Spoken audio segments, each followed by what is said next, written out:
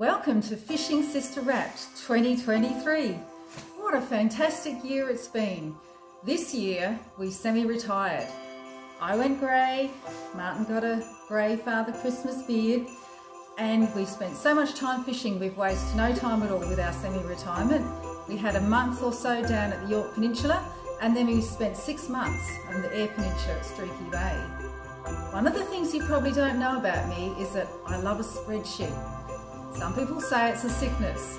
Anyway, I've kept stats of our fishing sessions, where we've been fishing, what we've been catching, how many of different species. So I've got all this amazing data. I just love it. So we thought we'd share with you some of the stats from 2023. We fished at 42 locations, covering Yorke Peninsula, Eyre Peninsula, Fleurieu Peninsula, and also a few sessions on the Limestone Coast. So we got around a bit this year. How many fish did we catch? Well, 537 fish we caught this year. Some of those were not keepers, but most of those were. We had 96 fishing sessions, and about 25 of those we didn't catch any fish at all. Happens to everybody. On those sessions where we did, we caught 22 different fish species. How's that? 22. The ones that were most common for us were salmon, salmon trout, mullet, and also tommies. So what were our favourite locations to fish in 2023? Well, we went to the Eyre Peninsula so that we could get around some of those winter salmon that we keep seeing on social media. So we spent some time around Elliston and the beaches that were in the fishing comp. We even entered the fishing comp, and ironically we won the fishing comp. So we spent some time fishing around the key beaches that were in the salmon competition. Mount Camel, Sharinga, Talia, Boiling Down Beach, and also Loch's Well. Those were some of the most amazing locations for us fishing around that area. It was a bit challenging because it was cold weather, winter, there was rain and seaweed and wind, but we had an amazing time. However, our number one fishing location would be Back Beach, which was our local at Streaky Bay. It was just 5 minutes from where we lived. It was just the most magnificent beach, not just for the scenery and the way that it looked, but for how reliable it was. For catching salmon in particular, you know, the locals call it salmon hole. And we could see why, because if we felt like salmon for dinner, we could just pop down there, grab a couple of salmon, come home. It was just unbelievable, so much fun, and they were good sized salmon too. And we didn't just catch salmon there, we caught flathead and mullet and tommies as well, but salmon were the main thing that we caught at Back Beach. So that was our number one spot for 2023. So what was the location where we caught the most diverse fish? It was Tractors Beach at Eyre Peninsula. It was a stunning location as well, so many of them were, but this one really was spectacular with all of the rock formations there. But in 1 hour, we caught 5 different species of fish. We caught King George whiting, rock cod, tommy ruff, garfish, and mullet. Straight off the rocks there.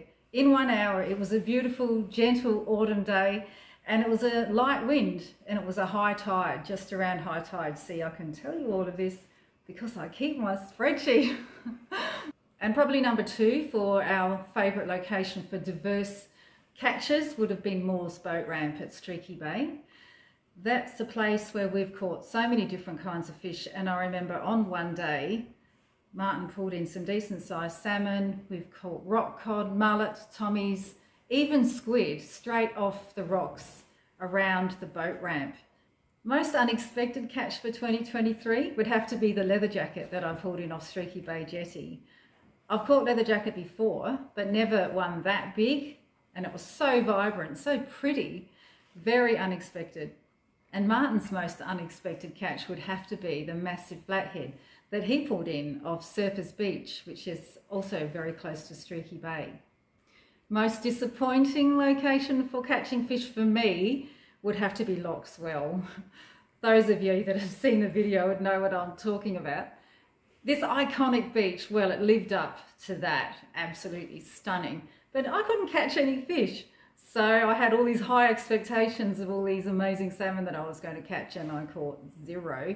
But there was a silver lining in that I met Paul Dibbins from Port Pirie, and that was lovely to meet him, and he was the star of the video, so it wasn't that bad, was it?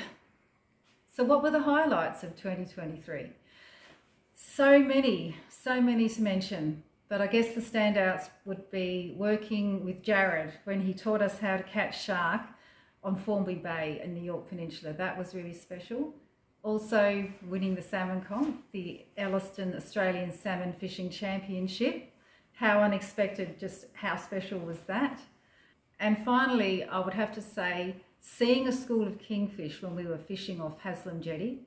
We'd been catching some fish and squidding off the jetty, and we'd finished up, chucked some of the burley into the water that we'd been using, and we were just stunned when this massive school of kingfish, I mean seriously large fish, just slid by at Haslam, just heading for the shore. I've never seen a kingfish, and I've never seen such a big school of fish right there, and they were massive. I just was like blown away.